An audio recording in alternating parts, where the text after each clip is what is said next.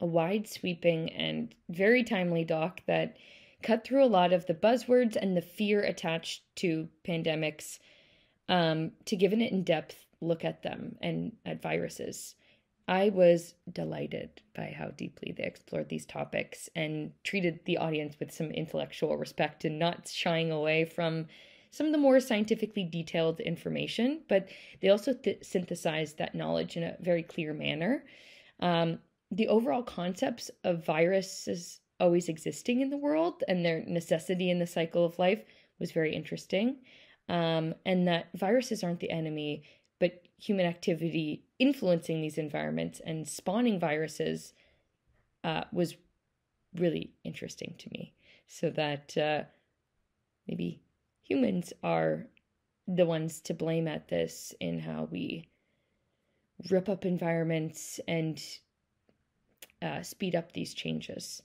Great cinematography as well to accompany it and visually bring this research to life. Next Pandemic was a really, really comprehensive look at all of the ways in which another pandemic could come to light, and all the ways that we could prevent this from happening. It was amazing to see just how many factors go into making, or could go into creating this next pandemic. This film makes it feel like the next pandemic could come from anywhere, really, which is terrifying. It was really scary just seeing that there's already all of these much deadlier viruses out there that could easily become the next huge killer as soon as it becomes transmissible to humans, which is really scary. Especially, I think that this documentary had a lot of powerful sound bites that they got from people. Just some of them that I thought were powerful was them talking about we as humans eating ourselves into extinction, the fact that evolution, the fate of evolution is extinction. Nature is limiting us as a species with these pandemics, that we are entering the era of pandemics. Just all of these sound bites that are powerful and meant to scare people into taking action, which I thought, was very important and for people to hear. Just seeing how much climate goes into creating these deadly viruses, everything from pollution to biodiversity to how we raise our livestock to gold mining in the Amazon. Like I said, this documentary is very comprehensive. It covers so many things. I liked that it went from Asia to Africa to the oceans to the Amazon. Every corner of the world was covered in this documentary as well. It almost made it seem like we were lucky that it was just COVID-19 that became transmissible to humans and spread like wildfire, because there are so many more even deadlier viruses out there that could have become COVID, which of course is terrifying. But I think this is a very important documentary to have out there, and I think a lot more people should see it. It's not enough just to scare people with this COVID-19 pandemic. We need to know what caused it and what we can do to prevent the next one. So I think having such a comprehensive look at what we can do is so important. And it's important to know that there is ways to prevent it and we're not helpless in this. So yeah, I think this is a really powerful, important documentary to have people see, and I did really enjoy it. This film is called Stopping the Next Pandemics. This was a far-reaching feature. It was so well done. We are given such a vast amount of information about how human behavior has affected animal populations, which in turn can cause the spread of diseases and pandemics, which often come from animal sources. It was fascinating to see the footage about this topic from around the world, like Peru, Canada, Kenya, etc. Amazing drone shots of fields, forests, oceans, and mountains. The dramatic orchestral soundtrack, which was under a lot of footage, was very fitting for a film of this scale. I love the confident narration. The film provided fascinating interviews of doctors, other scientists, and even historians about things like vaccination. The animal footage was excellent too, in their natural habitats, in wet markets, and in labs. The film ended with an optimistic mood. As we learn more, we have a better chance to keep the world healthy. Great job. Wonderful film. First of all, the title really catches you because none of us want another pandemic. So stopping the next pandemic is something that's a very catchy idea that we are going to want to see. So, this was produced wonderfully. All of the interviews were terrific. So it was nicely directed and everybody spoke so well on camera and explained everything so well. It was really nicely done. It was really interesting to see about, different types of viruses and bacteria, how they're, they tell us they're not all bad, some viruses and bacteria need to exist and, some of them are bad, some aren't. These are basic things we kind of know, but it's really nice to have it explained to us in depth so we can really understand it. It was interesting to see the ties between, spreading of disease with food production and agriculture and precautions being taken there. This is really, really nicely done. It was great score. It was nicely edited, nicely directed, beautiful use of scenery, wonderful photography.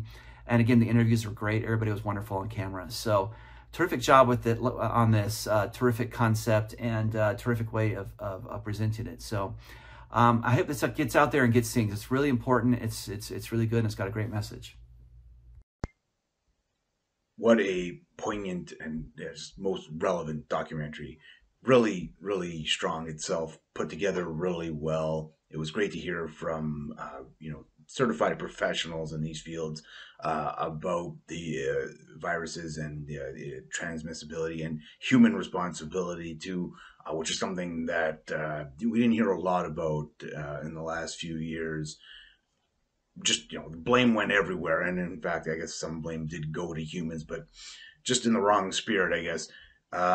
This just did a great job at presenting it all very clearly, concisely, in a way that I think everyone should listen to and should really be encouraged to watch a piece like this because it's just seated in facts. It showed us, so much from around the globe about viruses, both past and present. And it's just a really strong message. Again, one that I think everyone needs to hear. And there's just some great quotes in there, about, the one specifically, something about the fate of evolution being extinction, and that kind of stuff. Really, it hits a nerve in a way when you think about it, and it's great for that. So again, this documentary was just filled with wonderful tidbits like that. Again, just very relevant, topical, and super important. So for that reason alone, I'm glad this one exists. But they did a really strong job just at putting it all together, again, in a really digestible way. So great work. Stopping the next pandemic is really eye-opening. I think on the one hand, this is actually quite scary. It kind of shows you just how many viruses are out there, how susceptible we are to infection and illness, and how we kind of brought all these pandemics on ourselves with the way we interact with the world. Like it's pretty scary, overwhelming. But on the other hand, it does really kind of expand your understanding of viruses, like the idea that we come into contact with loads of viruses all the time that don't make us ill, or that we actually need viruses to live on this planet. Like that I found really, really interesting. And the fact that we kind of bring all these pandemics on ourselves,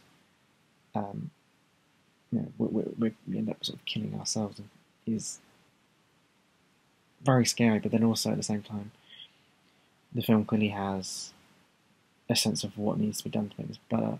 How certain concrete ways that we can change our interaction with the world to limit the sort of negative impact we have on it, and to make to improve the health of the entire planet, including ourselves. So there's definitely a strong kind of call to action and a kind of sounding call of hope at the end, which does kind of temper out the sheer kind of horror that's in a lot of it. So.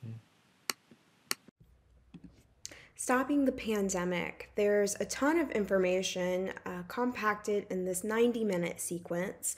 The main takeaway from this piece being that human imprint and responsibility is the reason for us entering potentially this era of pandemics, COVID being the first of many. We follow a virologist following a bat habitat as they dive into collecting data on one of the latest up-and-coming discovered viruses. One of the many outlooks that we received throughout this piece.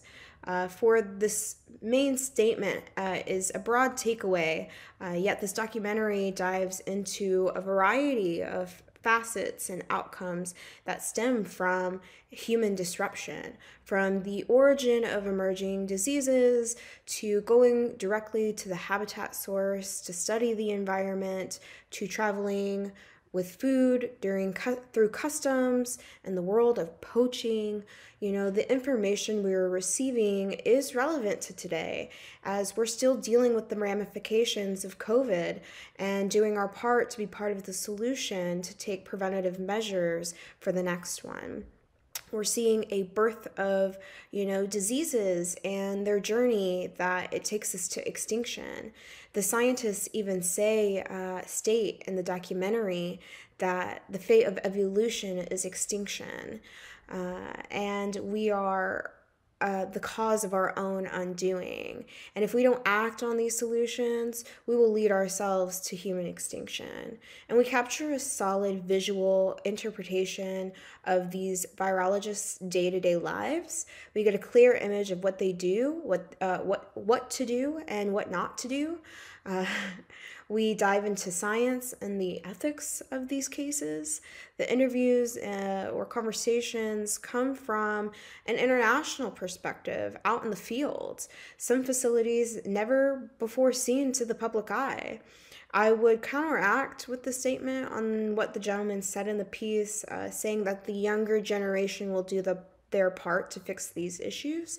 And I would make the statement that we all collectively need to be perfectly imperfect, making moves to do what we know what we need to do, not putting this responsibility on the future generations to come, to consume less, to think before we act, and realizing that the way that we went about things even 25 years ago doesn't necessarily mean we should go about them by using the same formula now.